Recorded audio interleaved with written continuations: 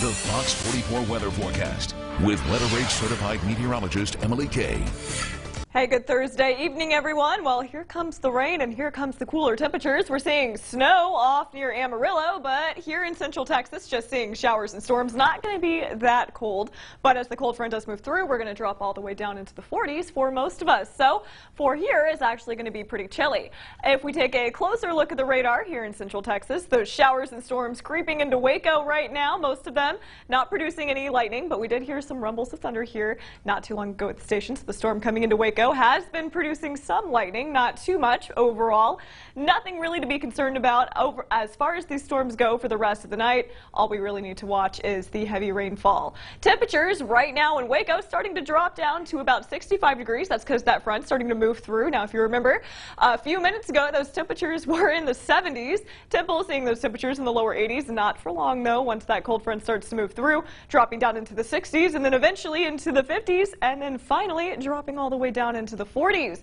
And as we go throughout the rest of the night, the cold front moving through, winds will shift from the south like they are off to the east, to the north like they are off to the west, and most of those winds bringing our dew points down into the 50s and even into the 40s. So it's going to feel pretty good out there. That future cast, again, that cold front moving through the rest of the evening, those showers and storms sticking around into midnight. Going to be kind of a rainy evening for most of us, and those temperatures again dropping down into the upper 40s around midnight. Waking up to those temperatures in the 40s by tomorrow morning. Mostly cloudy skies for all of us. Most of that rain moving out by the time you wake up tomorrow morning. Any rain that we will be seeing tomorrow will be very early on. And as we go throughout the rest of the day on Friday, those temperatures warming up into the upper 40s, lower 50s, mostly cloudy skies throughout the rest of the day on Friday. So it's going to be a chilly and cloudy day on Friday, but overall not much rain to be worried about for your Friday. You can leave the rain gear at home. It's just going to be a little dreary out there and a little chilly. But as we get into Saturday, temperatures waking up to those temperatures in the upper 40s, lower 50s, mostly cloudy skies to start off your day.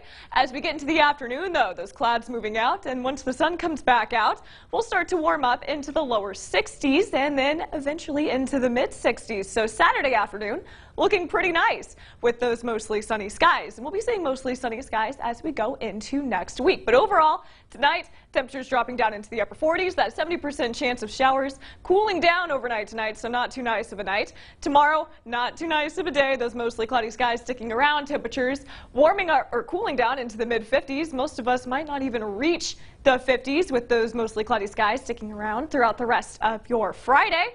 And that 40% chance of showers will be very early on in the day. Those will be the morning showers. But after Friday, that chance of rain starts to drop off. We'll see those mostly sunny skies going into Monday. Tuesday, Wednesday, and Thursday seeing those scattered showers, but those temperatures in the lower 70s. And that's going to be the same thing for that 7-day forecast for Bryan College Station. Temperatures dropping down into the 50s tomorrow. 40% chance of rain in the morning. And then as we get into next week, mostly sunny skies. Those 20% chance of showers going to be for those scattered showers. But overall, not a washout next week. Actually going to be a pretty nice week once we get past Friday. Adam, back to you.